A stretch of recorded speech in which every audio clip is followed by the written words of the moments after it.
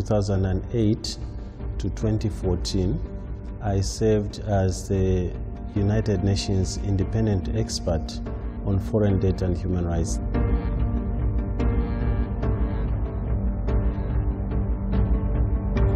I visited Greece from the 22nd to the 27th of April 2013 at the invitation of the government. And the purpose of my visit was to assess the austerity measures under the program, what impact they had on the ability of the government to continue providing quality services to the population. Now, on the very first day that I arrived, we met in the lobby of one of the hotels in Athens, and we noticed a very large crowd of people in the lobby, including police. And the hotel staff confirmed to us that that morning a gentleman had booked a room in the hotel on the 6th level of the hotel. He didn't spend much time there. Shortly after booking into the hotel, he jumped out, the window of his hotel room.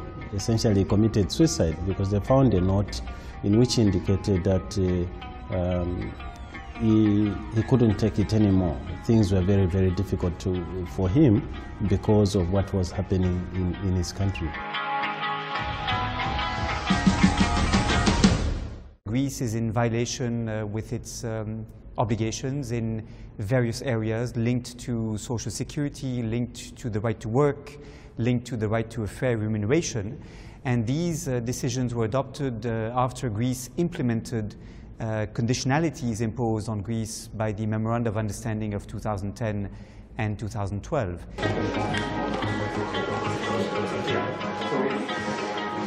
The difficulty that I faced, both on this mission and in carrying out my mandate at the UN, was that the European Union as a whole was very hostile to the mandate on foreign debt and human rights. They always voted against anything, resolution to do with the mandate. Their reasoning was that it was a waste of money for the Human Rights Council to look at the issue of foreign debt as a human rights issue. Από τις χιλιάδες ανθρώπινες ζωές που χάθηκαν για να αποπληρωθεί το χρέος, από τα εκατομμύρια ανθρώπινες ζωές που καταρακώθηκαν και εξαθλιώθηκαν, θέλω να θυμίσω σήμερα 5 ανθρώπους από διαφορετικές γενιές. Το μικρό κορίτσι, κόρη μετανάστριας, μαθήτρια δημοτικού, που το Δεκέμβριο του 2013 έχασε τη ζωή του από αναθυμιάσεις μαγκαλιού σε ένα σπίτι χωρίς ρεύμα όπου ζούσε επί μήνες με τη μητέρα της. Το 19χρονο αγόρι που το καλοκαίρι του 2013 έχασε τη ζωή του προσπαθώντας να αποφύγει τον έλεγχο εισιτηρίου σε λεωφορείο. Τους 2 νέους, 20 και 21 ετών, σπουδαστές στη Λάρισα, που το Μάρτιο του 2013 πέθαναν κι αυτοί από αναθυμιάσεις μαγκαλιού.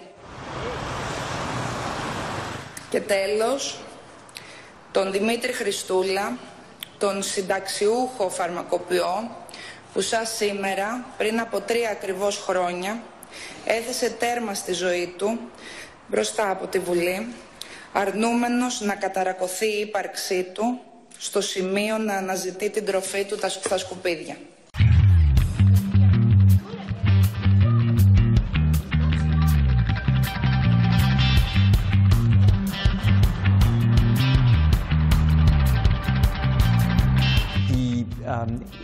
Rules of international law provide that where there is coercion exercised on the state, where the state had no choice but to accept the conditions imposed on that state, there is no consent. And so there is no valid agreement that is being concluded.